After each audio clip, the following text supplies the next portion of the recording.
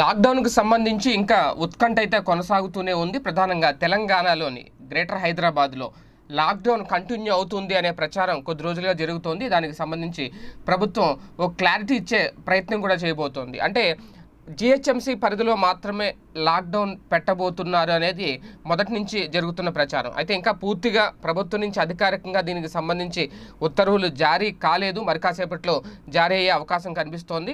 హైదరాబాద్లోని గ్రేటర్ మొత్తం అంటే ఎక్కడైతే కంటైన్మెంట్ జోన్లుగా లేదంటే రెడ్ జోన్లుగా ఎక్కడైతే డివైడ్ చేశారో ఆ ప్రాంతాల్లో పూర్తి స్థాయిలో లాక్డౌన్ 14 రోజుల పాటు విధించాలి అనే ఆలోచనలో కేసీఆర్ సర్కారు ఉంది అనేది చాలా స్పష్టంగా అర్థమవుతోంది. అంటే ఇప్పటికే కేసులు రోజు రోజుకి పెరిగిపోతున్న నేపథ్యంలో గతంలో చూసుకుంటే అన్లాక్ 1 టైంలో అప్పుడు కూడా రోజుకి 2 కేసులు మాత్రమే నమోదైన పరిస్థితి మనం చూసాం. అది క్రమక్రమంగా పెరిగిపోవడం ఇప్పుడు 1000 కేసులు దాటిపోతున్నాయి రోజుకి. అంటే ఒక పక్క టెస్ట్లు పెంచుతున్నారు.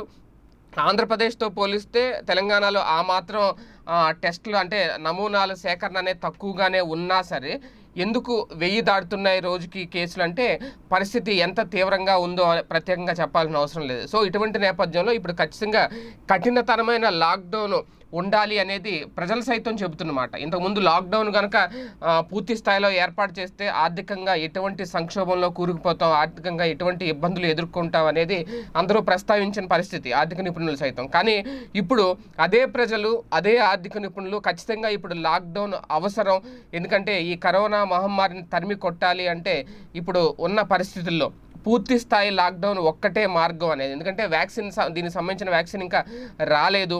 ఒకవేళ కరోనాని నియంత్రించడానికి ఒకవేళ కరోనా వచ్చిన రోగికి ఆ కరోనా నుంచి దూరం చేసి సేఫ్గా ఆ మనిషిని బ్రతికించడానికి కొన్ని మందులైతే ఇప్పుడు మార్కెట్లోకి వచ్చిన మాట వాస్తవమే. కానీ అవి ఇంకా ఏ మేరకు పనిచేస్తున్నాయి అనేది అవి ప్రయోగం చేసిన తర్వాత 15 రోజులు దాటితే కానీ వాటి ఫలితం తెలియదు. అదే వ్యాక్సిన్ అనేది వస్తే కనుక ముందస్తుగానే ఆ టీకాలు ప్రతి ఒక్కరికి వేస్తే ఖచ్చితంగా కరోనాను నియంత్రించడానికి దోహదపడుతుంది. కాకపోతే వ్యాక్సిన్ రావడానికి ఇంకా ఏడాది కాలం పట్టే అవకాశం ఉందని ప్రపంచ ఆరోగ్య సంస్థ వెల్లడించిన నేపథ్యంలో ఇప్పుడు ఖచ్చితంగా ఎవరికి వాళ్ళు అంటే ఒక పక్క ప్రభుత్వాలు కానివ్వండి లేదంటే ప్రజలు కానివ్వండి ఎవరికి వాళ్ళు సెల్ఫ్ ప్రికాషన్స్ సేఫ్టీ ప్రికాషన్స్ ఖచ్చితంగా తీసుకోవాలి. ఇంతకు మించి ప్రభుత్వం కూడా ఇప్పుడు ఏమీ చేయలేని పరిస్థితి. ప్రభుత్వం చేతిలో ఉన్నది ఒకే ఒక్కటి పూర్తి స్థాయి లాక్డౌన్ ఏర్పాటు చేయడం. అంటే భౌతిక దూరం అనేది ఎవరు పాటించట్లేదు.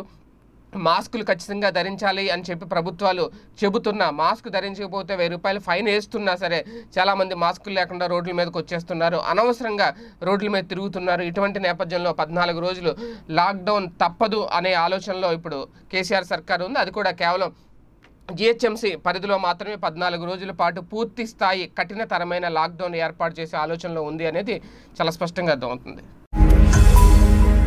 ఈ వీడియో గనుక మీకు నచ్చినట్లయితే లైక్ చేయండి, షేర్ చేయండి. మరిన్ని వీడియోస్ కోసం మా ఛానల్ను సబ్స్క్రైబ్ చేయండి.